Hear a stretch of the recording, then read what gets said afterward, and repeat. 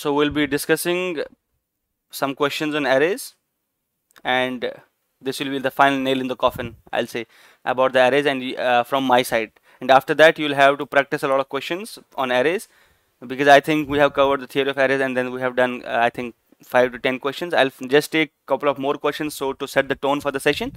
After that, we can discuss about searching, sorting, and things like that. So let's go to the first question of arrays for today's session. This is the first question. So the question is tagged as stock, buy and sell. So now what is the question? The question says that you are given prices. So there is an array which contains prices. Let's suppose a price of a stock. So this 7 means that 7 rupees. Let's suppose this 1 means this is 1 rupees, 5, 3, 6, 4, something like this. You'll be given a bunch of prices, and this means on the ith day. So let's suppose today is the date. Today's date is 10th March. So this is on 10th. This is on 11th March. 12, 13, 14, 15 days. So these are the dates. So on these particular dates, you are being given the stock prices. So now the question is, you want to maximize the profit. Okay, so you want to maximize the profit. Now you will have to choose a day to buy a stock, and you will have to choose a day to sell a stock, and you should get the maximum profit. So profit you should sell at higher price, and you should buy at lower prices, and that's how you should get the maximum price. Let's suppose consider this as past data. Consider that you have the data and you want to speculate. If I bought the stock on this day, and if I sold the stock on this day, let's suppose, I will get the maximum profit. And now you have to tell me those two things. Okay, and you have to return the maximum profit. What's the maximum profit? The return that you have to tell me is maximum profit. So how much maximum profit could be made? That is the question for you. Everybody okay with the question? Understood question? That's what here the explanation. Example is 7, 1, 5, 3, 6, 4. This is the input. Okay, now the output here is 5, because maximum profit I can make is 5. That means I can buy a thing at 1 rupees and probably sell it at 6. This is the maximum profit I can get. So the total profit I'll get is 5 rupees. 6 minus 1 is 5, because I bought the stock at 1 rupees and I sold it for 6 rupees. The total profit I got is 5. That is your question. So if you're given an array, so what you have to do? You have to tell me the maximum return that is achievable within that time span that you have been given. Now please attempt the question and tell me different approaches. Think for, let's suppose, 2 minutes or so. Yes, Rian, tell me your approach. Sir सबसे पहले array में जो minimum number है उसका position find कर लेंगे. Okay, step 1 will be find minimum number element. Okay. इसके बाद उसके जो राइट साइड में जो एलिमेंट है उसमें सबसे हाईएस्ट डिफरेंस कौन से पोजीशन पे है, वो वाला पोजीशन फाइंड कर लेंगे. बस आई थिंक उतना ही. Find highest element on right side. So but the problem is, how will you find? I'm getting an echo from your side. Can you please do something with the microphone? So yeah, I think your approach is like sort of good, but it is saying me find minimum number element. So if how should I do this? So this is not exactly clear to me. Find minimum number. Like, tell me the exact procedure. I'll find a minimum element. So how to find that? Should I go in the array sequentially? So let's suppose I found minimum element here, and how will you consider that this is minimum element? Should you go in the whole iteration first? Yes, sir. So will you do the whole iteration and find the minimum number? And after, let's suppose you'll do the whole iteration. Let's suppose you found this as minimum number, and then you will find the highest number around this. So don't you see there is problem in the approach? Like, I can at least intuitively see the problem in the approach. What is the problem? Let's suppose the minimum number was like this. So we had minimum number, which is somewhere like here, 1. So we have minimum over here, and on the right hand side we had 10. Okay, the return, and right now I had let's suppose 100 over here, which is not minimum, and then I had 500 over here. So if you see, if I bought stock at here and sold it at here, I'll get 400 profit. But by your algorithm, I'll find the minimum number, that is, I'll find this number 1. Okay, then on the right hand side, I'll find the maximum number, that is this 10. So I'll get only 9 return. So do you see the problem with the approach though? Yes, sir. So this is just an example I created, because you were saying they find minimum number. I found a minimum, that's 1, and then find the highest element on the right hand side. Highest number on the right hand side was 10. So the return was 9 according to you. But actual return, if you see, maximum return would have been 400, because I had this 100 and 500. I would have bought stock here, I would have sold it here. Can you come with a good attempt though? It's a good attempt. Yes, Zakir, tell me Okay, your sir. approach. Sir, if we sort the array in increasing order, We'll sort the array in the increasing order. right, sir? Okay. And we take the difference from the last element and the first element. That will be the maximum profit. We'll buy this stock at the minimum price and Again, it's a problem. There is a problem because now order matters here. Okay, so what I'm saying is, let's suppose we have this. So if your approach is correct, so if you sort the array, so sorting will disturb the whole order. So do you see the problem here? So if I am like this 1, 2, 4, 5, 6, so you will sometimes say that I'll sell here and I'll buy here. But this is not a this is not possible in real time. So you have to respect the order. The order should be such that you should buy at previous time and sell in the future. So but if you sort it, now you are not respecting the order. So what will happen that time is, so your answer will maximize the difference actually. So it will not give maximum profit. So because let's suppose if this one was somewhere around here. So in sorting it will be here now. So you will buy on this and you will, let's suppose there is no element after this one. Let's suppose there is no element after this one, and your algorithm tells you buy at 1 and sell at 6. But when you bought at 1, you cannot sell because this is the last day of trading. So you cannot sell it now. Right. Sir, another approach came to my mind is that Okay. if we take the first, sir, if we take the first element, sir, and we will subtract it from the second element, and we'll hold the result. Then This we is will compare this result with the first and the third element's difference.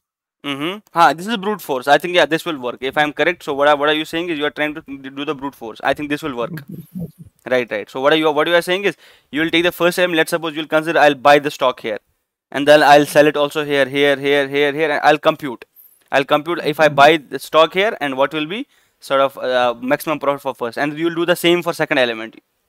Right, and you'll take the second element, buy it here, and sell, and you will keep the track of everything, and you will see among them what is the maximum profit I'll get. Is that your approach? Yes, sir. That is brute force. I think this will work, and it will take, I think, order n square complexity. Yeah, this will perfectly work, because what you are doing is you are first initializing. I think everybody understood the approach. What he said is you take the first element and let's consider this, and we'll buy our stock at this point. Okay, and then we'll sell it here, here, and we'll compute all the possible prices.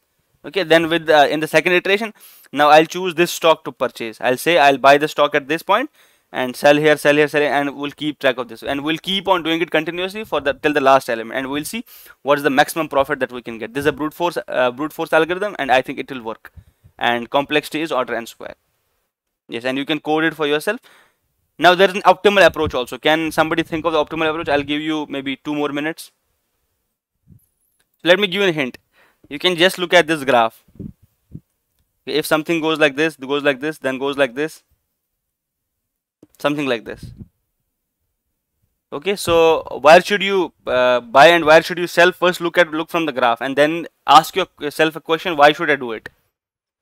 Okay, if I have a graph, let's suppose we make a graph 1, 2, 4, something like this, 5. So 5, let's suppose, means here. So this is 5 over here. This is 1, let's suppose, is over here. 2 is here. 4 is somewhere here. Now connect these lines, and then you see you'll get a graph from here. So where will you buy and where will you sell?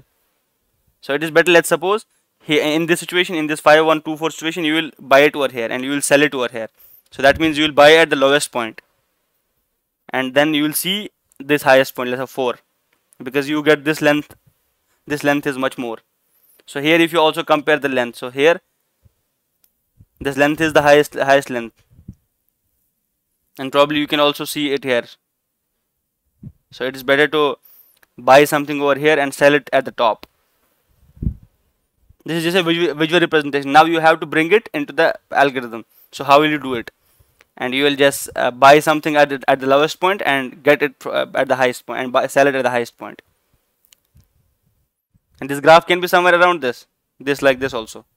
So that time you will also do the same. What is the lowest point? This is you will buy it over here and you will sell it over here. So how many at least is this picture clear? Yes, sir. Now think on these lines. So the approach goes like this. So you will maintain two variables. I'll directly tell you the approach, and then first I'll tell you the intuition behind the approach. So what is the intuition behind the approach, and then we'll go to the algorithm design of this.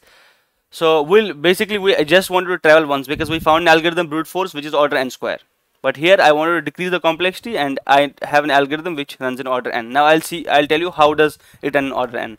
So we'll linearly travel the array. That's the first step, and we can maintain two things. We can maintain the minimum from the start of array and compare it with the every element. If it is greater than the minimum, then we take the difference and maintain the maximum also, and otherwise we update the minimum. So we'll see this how it works. So now you have two variables. Let's suppose we'll call them max. Okay, we'll call them max and we'll call them minimum, something like this. So maximum will be initialized with 0, okay, and minimum will be initialized with the maximum value, let's suppose with plus infinity. Then we'll run a loop from 0 to n. Okay, we'll run a loop from 0 to n. So we'll update the minimum price if it is greater than the current element. So now we have this. So this is our array. So when do we update? Know the update rule. So when are we updating? So what I'm doing is I'm updating I'm running a loop first from 0 to n. Let's suppose this is my 0 to n minus 1 whatever it is. So update the minimum price if it is greater than the current element. So we are having current element over here, and we are updating minimum only if it is greater than the current. Let's suppose we'll just have this array which I just constructed, that was 7 1 5 3 6 4, something like this. Okay, this was my array. So now this 7, if I run the loop from here to here, from the start to end, so the first step is maximum is 0, and my minimum is let's suppose infinity. So now in the first iteration, I'll show this is my minimum now. Why? Because I'm updating the minimum when it is when my minimum is greater than my current element. So current element is 7. Now it will get the value of 7. Okay, everybody following me? So update the minimum element if it is greater than the current element of the array. Then we'll take the difference. This is the major step. Then we'll take the difference of minimum price with the current element.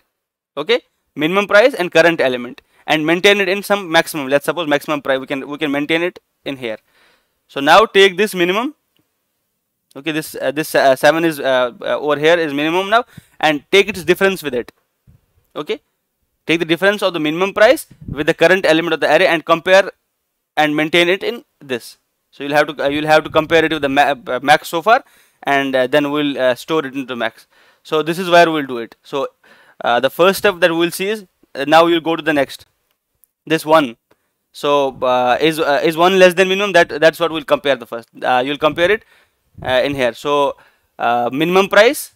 So I'll write it in the code probably here, and it will be like these two steps. I'll write is the minimum price. How I'll compare it? Minimum price is equal to minimum of min price. So whatever the minimum price originally was there, comma the array element which I am compare it against. So this is one step. Step 1, so that it becomes easy for me to keep a track. So minimum price is this, and the second compare that I'm saying is that maximum pro or max, whatever I write. Maximum is max of, so let's call it maxx. So max of whatever was in the max element, comma array of I minus minimum price. This is what I'm doing. These two steps I'm doing continuously. Okay, the first thing is I am comparing minimum price and the current array. So whatever is there. So this is the first step. Compare this element with the minimum and set the minimum whichever is minimum among these two. If right here, if you see infinity, comma 7, among those minimum was 7, so I set the minimum is equal to 7. This is my first step. So step 1 is over here. Step 1 is, so you set minimum is equal to minimum of whatever the current element of array is, array of I, comma this minimum, whatever the minimum was previously. And among those whichever is minimum, you set that minimum. And what is the second step? The second step is you now keep a track of max also. So max, you see whatever was there in the maximum, and you also take this array of I minus minimum price. So whatever minimum price was there, so you take minimum price, this minimum price, comma array of I. So array of I minus the minimum price.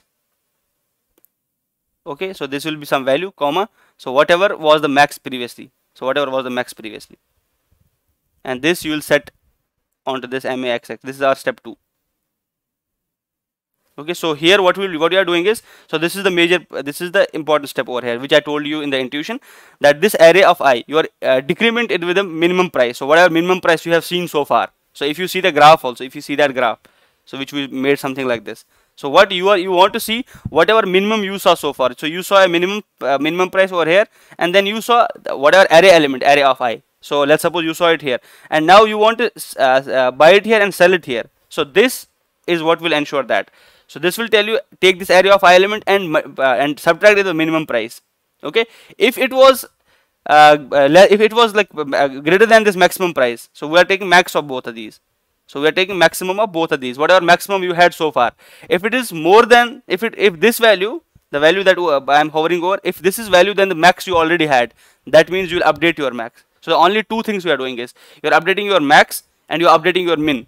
So what is min doing? Min is taking the value, what is the minimum value and the current element. So you are taking that as minimum value. Okay, because I want to sell at this, what I think Asrar said, the local minimum.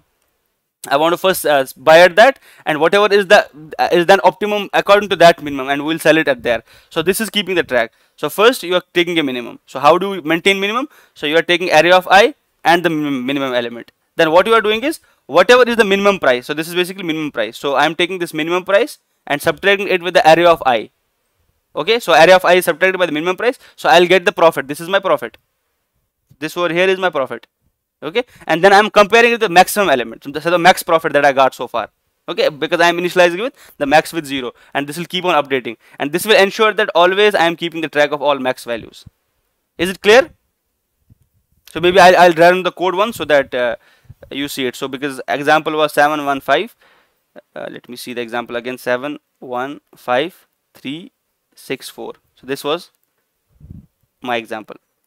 Now keep the track of this. So we had I'll write maximum element, that is max pro, and I have minimum price. So these are my two elements which I'll keep track of. Now you know the two steps, and this was again infinity, so I'll denote it with infinity, and this is with 0. So go to the first element. Now you see 7 is there. So which element should I update? So the first step is compare the minimum price and the array of I. Compare the minimum price and the array of I. There's 7, so you'll update it with 7. Okay, then what you will do, max of. So first you will see what is the maximum, and you will compare array of I minus minimum price. Array of I, so this is 7 minus minimum price. This is again 7. So 0, 0, max is still 0. So you won't do anything over here. So remember these steps. So again I'll write minimum price. How do you update it? You write minimum of minimum price, comma array of I. This is the first step. And second step is you also update this max pro. So max pro is equal to maximum of whatever initially max pro had, comma array of I minus this minimum price. Okay, so these are two steps. Now I'll go to this. My pointer will increment towards this. Again I'll compare these two. I'll compare minimum price and I'll compare the element. So which is minimum? This one is minimum, so I'll update this as 1. Okay, now I'll go to the second step. I'll see, do I have to increment this max pro? So I'll see what was the minimum over here. So now I'll compare these things, array of I minus minimum price. So array of I minus minimum price, so this is again 1 minus 1 is again 0, so I don't have to increment this again. So now I'll go in the third iteration. Now it's 5. So minimum price, I don't have to update it. So now I won't update the minimum price. Okay, now I'll update the max pro. Why? Because this 5, this is 5 minus 1 is 4. 4 is greater than this 0, so 4 will get updated. So if you see array of I minus minimum price, so this is 5 minus 1, that is 4, and max pro was 0, so 0, 4, maximum of these two is 4. Now I'll go over here. Okay, now it's 3. So again minimum price, this is not greater than minimum price, this is greater than minimum price, so I won't update this. So but still I'll take this is 3 minus 1 is 2, so 2 I'll compare with max pro, that is 4. I'll still not update it. Then I'll go at 6. Okay, now I went at 6.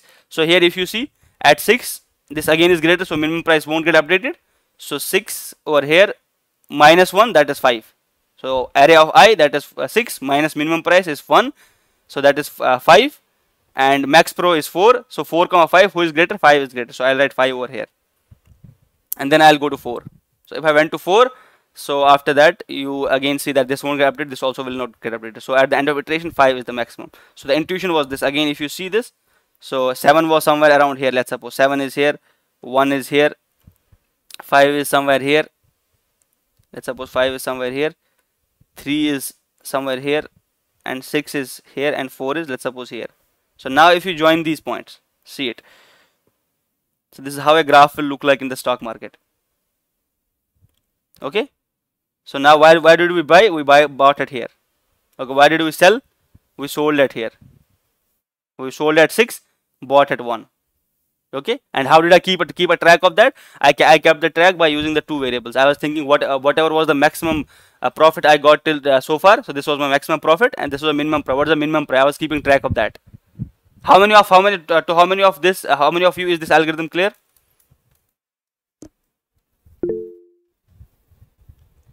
Again, this picture should be some sort of like clear in your head. Everybody clear with this, or should I repeat it? No, sir, it's clear. Okay, just now let me show you the code and we'll see it. I have probably written the code for the same.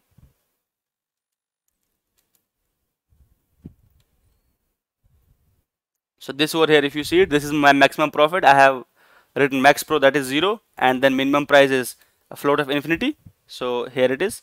So then I am going from ranging from 1 to length of the array. So minimum price is minimum of minimum price in array of I. I am comparing what is the minimum price so far and the current element, whichever is minimum among them. Then I am also saying what's the maximum profit. So maximum profit I am telling is subtract whatever is the current element from that, subtract minimum price to compute the profit. This is my profit. This over here is my profit. Okay, then this is max pro. So max pro is the whatever profit I had so far. Should I replace the profit or should I sell it right now? So this is, and at the end I am returning this. So now if I run this code, you can clearly see I think I took the same example. So the profit is 5. Now let's suppose I want to sell it over here 12. Now I know that profit will be 12 minus 1, that's 11 should be the profit. So you can see that the 11 is the profit. I hope it is clear. Now let's move to the next question. So next question is majority element. So majority element says that given now you have an array. Let's suppose you have this array nums is given to you with size n. So in that there is an element, if that element appears more than n by 2 times, more than floor of n by 2 times, okay, you assume that element to be majority element. Okay, and we have also seen this in KN and K nearest neighbor algorithm. We see a majority element which appears like if it's a binary classification, it should appear greater than n by 2 number of times. So that's the problem here. So if you have an element, so if you are given an array and in that array you want to compute a majority element. So how to compute the majority? That's the algorithm you will have to give me. So what is the majority element? The element which appears greater than floor of n by 2 times. Okay, let's suppose we have this 2, 2, 1, 1, 1, 2, 2, and 2. This is my array. So if you see, what is the length of array? 1, 2, 3, 4, 5, 6, 7, 8. So 8 by 2, floor is 4. So now an element should at least appear 5 times, so as I can call it a majority element. So 2, 2, 2, 2, and 2, it is 5 times over here. So 2 is a majority element. Okay, now if I take an example again, 3, 2, 3, this may be an array. So now the size of this array is 3, 3 by 2 floor, this is equal to 1. So if element is present 1 or 2 or more times or greater than equal to 1 times, so this 3 is over here, it's present 2 times here. So this 3 is the majority element. Is the problem clear? Yes, sir. So now you have to tell me how to compute this majority element. Take maybe 2 minutes and then answer me. Yes. So Ryan, tell me the approach. What should we do? Sir array को sort कर लेंगे, उसके बाद जो middle element है उसका value find करेंगे, फिर देखेंगे उसके राइट साइड में वो मिडिल एलिमेंट अकर कर रहा है मतलब कंटिन्यूअसली एंड तक या नहीं. Sort the array, right? And after that we'll find the middle element, so that you are ensuring this n by 2, at least my n by 2 elements won't be. I think this approach should work. Yes, I think this should work. I don't see a problem with this approach. So the approach, he said, you have to sort the array. If you sort the array and then take the middle element. Now you are taking the middle element and then seeing what occurs on the right hand side. Okay, so if the right hand side is followed by the same element, or whole the right hand side, you have to check though, whole the right hand side is followed by the same elements, so then we can ensure, or you can keep a count also. So you anyway are so n by 2, yeah, n by 2 floor you have to take it, at least it should be for the for odd number. So for odd the number should be n by 2 floor, for even number it will be exactly divided. Yes, I think this approach is okay. This is okay approach. So what is the time complexity for sorting? We will have order and log n. Okay, for sorting, and then we will take the middle element, and then you will have to scan through n by 2, order n log n plus order n by 2. So this is again order n log n. So can you think of a better approach? I think this you can code also. This is also an approach, and it is perfect. There is no problem with the approach.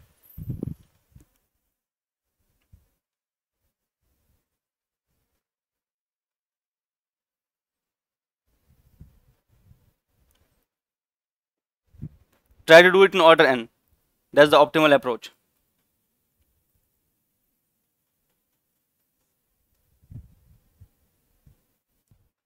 So the approach that Amir said is keep a separate array and keep a count of this.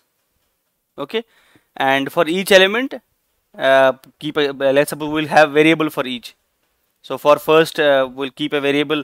Let's suppose we have an array like this, 1 2 5 1 1, something like this. So for one, you will increment the counter over here, and then you will increment the counter again. So for each of the elements, you will increment the counter, and then you will traverse this array. So you'll traverse this array, and you will see if the element, if there is some element which occurred greater than n by 2 times, floor n by 2 times, and you will output that element. And I see another problem with this approach.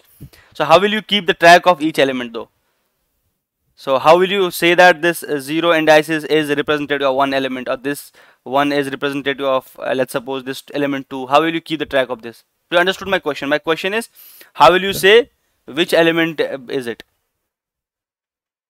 Or you'll have to separately name the variables. Yes, sir. So if you are telling me, let's suppose I have elements like this, 2 5 6 2 5, there can be an approach like this, 2 5 6 2 5 6 128 or something. So you will create an array and of maximum length. So you will say whatever the maximum element is in the array, create array of that length. Let's suppose I'll create an array of 256 length. So whatever element I find, I'll increment that indices. So let's suppose here we'll have 256 index, you'll increment it plus 1. Okay, then plus 2, then you will increment it by 2. So 128, you will go at 128 index, and you will increment it by 1. But that way you will need more array than order n. So you will probably need order of maximum element. It can be, let's suppose, infinity. So if I give you an element which is 1 million, so you have to make a 1 million array long. So how many of you understood this? There is a problem with this, with the space complexity even. So I can increase the space to infinity. Sir hashing का use अगर हम करेंगे जो आमिर ने approach बोला है, like 256 maps to element k. Right, hashing can be used. Yes. So you'll use the hashing. So whatever you are doing is you will keep this hash pair. So you'll maintain a hash table, because now still we don't know hash table, but we can discuss this. Hash table works something like this. So you have an key and a key pair basically. So you have some key and value. So you will use this element as key, 256 as key, then increment the number of times it appears, and you will store that as value, 2 and something like this, and then you will iterate through whole of this hash table to see, and that is an approach, I think. Yes, yeah, this is order and approach also. So now, because now you don't know hashing, that's the question. The question is, I have not taught you hashing, but this is a good approach by using hashing. I don't see a problem with this approach also. We'll separately take hashing in more detail, but I think this is a correct approach. And do I see any problem? Let me think. No, I don't see any problem. So this approach works perfectly. Can you think of some other algorithm? Maybe you won't be able to. That's the reason I'm telling you these approaches. So whatever algorithm I'm taking, I'm trying to build the intuition. So in the previous problem, I built the intuition. Sometimes you have to draw graphs and stuff and see if you can find a pattern in that. So in here, I'll show you like how to think about these things, like think out of the box and find these problems. So now if you have an array something like this, so what you do is, now you again use the count. So let's suppose we have element 1 1 1 2 2 2 2 2 something like this. Now you know that 2 is the majority element over here, let's suppose. So what you'll do is you'll keep a count. So whenever an element appear, so this is the intuition I'm telling you first. So intuition, after that we'll see the example. So what I'm telling is that if a majority element is counted, So if a majority, if you keep a count of majority element, let's suppose you keep a count, some count, let's suppose, and whenever you see an element, you increment this counter, you set this counter as 1. Initially it was 0. Then whenever you see the element, you will have an element, okay, and then whatever you will do is you will have this element as 1 and you will increment the counter as 1, okay, and now you'll set the element also as 1. Now again, when you just went in the second iteration, you again saw this 1, you will increment. So now compare this 1 with the element that you have. So now the element is same. If the element is same, you increment this counter as 2. So now we have 2 over here, okay. Again you will see this, you will compare this and this element. Now again this element is same, this is equal to 3, okay. Now what happened when you come on the 2? Now the element is different, okay. Element, if it is different, now you will decrement this counter, you will decrement this counter by 1, but you will still keep the element as 1. The intuition being that if an element is majority element, everything will get cancelled, but still there will be some count left for it. So if the element existed greater than and by 2 times, okay, so maybe its count will be cancelled by all the elements, but still at least it will appear 1 times there. So still count will not become 0. So once the count becomes 0, then only will you update this element, then only will you update the element. So if the count is still there, you won't update the element. Is the intuition clear? Yes, sir. So the whole point being that you are if there is an element which exists majority of the times, that means if you just keep a counter, if you see the elements continuously, or if you see the element twice, so you just increment the counter of this and keep the element, and once once the element is different, you decrement the counter, okay. Now we'll see the algorithm and we'll see it formally, and then you will at least get convinced about the approach. So the code goes like this. So what you will do is, you will first have an count, that is count, let's suppose is 0, and then you will also have this element which will be as none, okay. Now we'll try run the code. So the important thing is, so if count is equal to 0 for any element, if you see count is 0, then make the count 1 and make the array. So this is the code snippet. The first code snippet is this. So if count is equal to 0, if this is count is 0, make the count 1, make it equal to count 1, and make the element is equal to that element which is under consideration, the element array of I. This is the first code snippet, okay. Now we'll see. So let's take an example of some other example that I'll also show in the code. So the example that goes in the code is like this. This is 2 2 1 1 1 2 2. This is the example that we discussed also. So now we have this 2 over here. So I'm running the loop from 0 to n. So here if you see this, count is equal to 0. So I'll make it 1. I'll make the count 1, and now I'll make this element as 2. Okay, this is because of this snippet. So another thing that I'll check is, if the element is equal to array, I'll also compare this element and array. I'll see if the elements are same. So the second part of the code will be something I'll write here. So I'll write it here. So if the element is equal to array of I, that means if this element that you saw previously, if it is same as the next element that you are going to see, if it is same, so then you have to increment the counter, okay. You increment the counter, you have to just do this, you have to increment the counter by 1. So now you saw this 2, okay. So what will you do? You will increment the counter. You saw this 2, you will increment the counter by 1, that is equal to 2, and still the current element is same. But what happens if you see some other element? If this element is not equal, now in the third scenario, we'll also have one more thing here.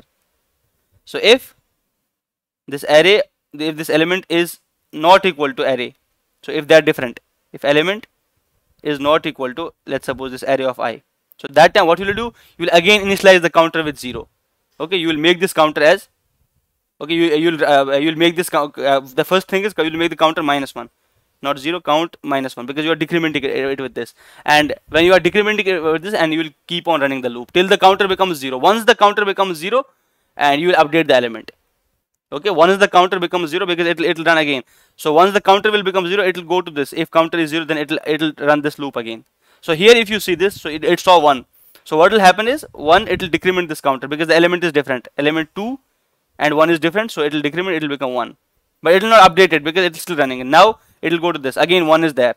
So this element, this 2 differs from this 1. So what will happen? It will decrement this with 0. Okay, now you saw it decremented with 0. So again if you see this 2 is not equal. But if you see this count is equal to 0 now. The count became 0. Now you will update this element with 1. Okay, and you will also update this count with 1.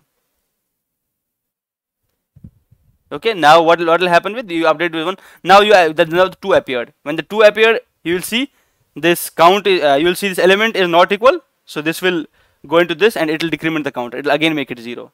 After this you saw this 2. So when you saw this 2, you will come again over here. So you saw that count is equal 0. So you will make this as 2, you make this as 1. So the whole point of this algorithm is, so assumption here is that if an element occurs greater than n by 2 times, okay, so irrespective if other element decrease its count, but still there at the end there will be one count left for it, as in this case. So we had like 1 2 3 4 times 2 appeared and 3 times 1 appeared. Still when you counted these number of 2's, so here still at the end 1 was left. Okay, if it is given that this element this array has the majority element, then you will directly return this 2 now. Is this clear? Is the algorithm clear? Yes, sir. Okay, and if it is not given that, there is a problem though. If it is not given that there is a majority element, if it is not given for you, let's suppose it is not told to you that there is a majority algorithm, then you have to again make a pass. Okay, you now you got this element 2, so you said that okay 2 is majority, but you are not sure if the array contains majority or not. So then you will have to keep track of where the 2 exists. So if now 2 comes n by 2 times, then you will say otherwise it is not. Why is the case? Because let's suppose everything was cancelled and at the end now this 3 came. Okay, let's suppose some scenario is like this. So you found everything and everything was cancelled and at the end there is only 1 3. Okay, now your algorithm will tell you that this 3 is the majority element, but this 3 appeared only once. Let's suppose till here 1 1 2 2 was there, so everything was cancelled. So this 1 got cancelled by 2, this 1 got cancelled by 2. Now this 3 had nobody to cancel.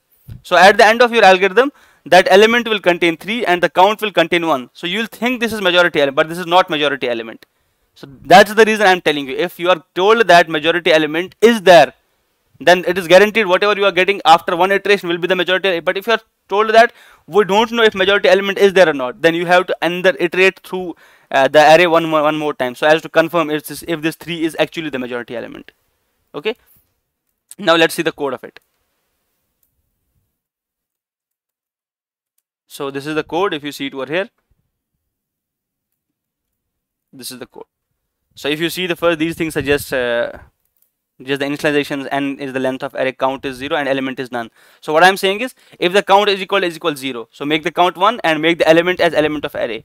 Okay, this is the first scenario that I told you. Second scenario, if element is equal to array of I, if the element that is in consideration is equal and increment its counter that it appeared.